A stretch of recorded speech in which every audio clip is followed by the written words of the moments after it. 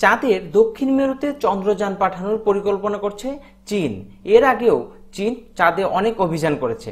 তাছাড়াও যুক্তরাষ্ট্র ও ভারত এর আগে চাঁদের অনেক অভিযান করেছে। কিন্তু নতুন এই চাঁদের অভিযানটি নিয়ে চায়না কিভাবে কাজ করছে সেই সম্পর্কে বিস্তারিত জানার চেষ্টা করব। So viewers, let's get started.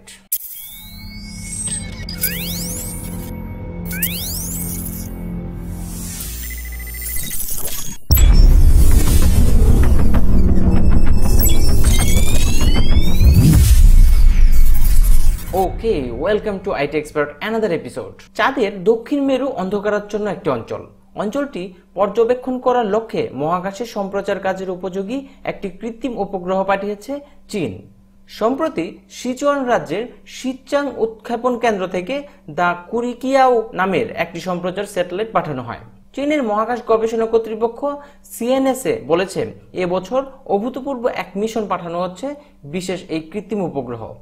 Long March 4C নামের একটি রকেটে করে কৃত্রিম উপগ্রহটি পাঠানোর 25 মিনিট পর সেটি পৃথক হয়ে যায় এবং সৌর প্যানেল ও যোগাযোগ অ্যান্টেনা চালু করে এটি গন্তব্যের দিকে যেতে শুরু করেছে।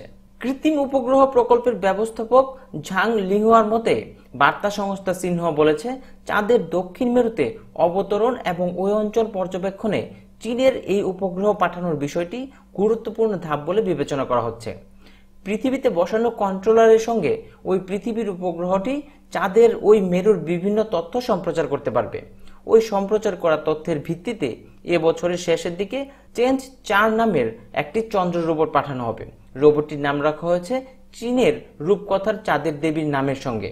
চাঁদের অন্ধকার দিক হিসেবে পরিচিত দক্ষিণ মেরুর পৃথিবী থেকে সরাসরি দেখা যায় না। 1959 সালের প্রথম ছবি পাওয়ার পর থেকে ওই অঞ্চলে অভিযান চালানো হয়নি। চেঞ্জ 4 নামের ওই রোবট দক্ষিণ মেরুর আইকন বেসিনে অভিযান চালাবে। এটি হবে চাঁদে অবতরণকারী চীনের দ্বিতীয় চন্দ্রযান।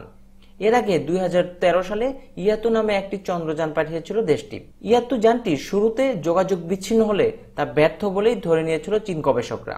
তবে পরে এটি স্বয়ংক্রিয়ভাবে পৃথিবীতে সংকেত পাঠাতে শুরু করে 31 মাস পর্যন্ত চন্দ্রপৃষ্ঠ থেকে সংকেত পাঠায়।